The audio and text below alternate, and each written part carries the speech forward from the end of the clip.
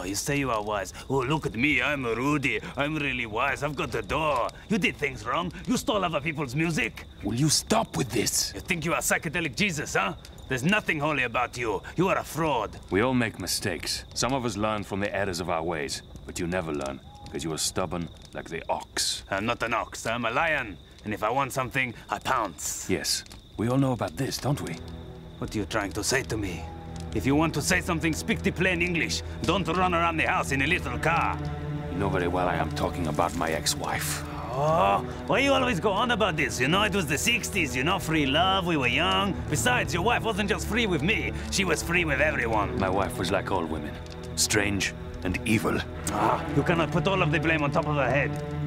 What do you mean by this? Why do you think her eyes started to go shopping for other men in the first place? I was a good husband. Ah, easy to say with the benefit of hind legs. Huh? She told me everything.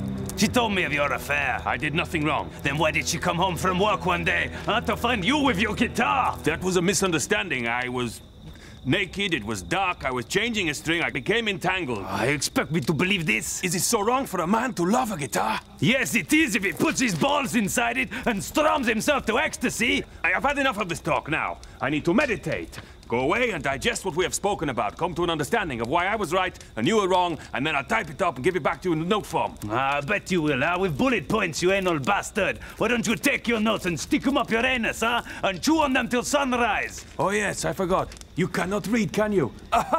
Maybe I can read a few names, huh? In my phone book here, huh? Maybe I can read the name of Carlos. Carlos Santana. I might have known. I did not want to tell you, you know? I was protecting you because I thought we were bongo brothers, huh? Carlos has been trying to poach me now for 2 years.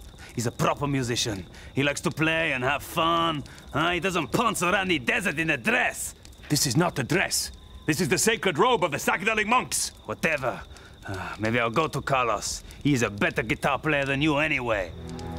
What did you say? You heard what I said. He's a better guitar player than you. Oh, really? Yeah. Well, can he do this? Oh, my pancreas! Feel the power of my fusion lick! This is the last time you ever raised your guitar to me. There was a time, you know, when we used to play together and that was enough. Look at you now. You think you are some kind of priest. Better a priest than a beast. Nah.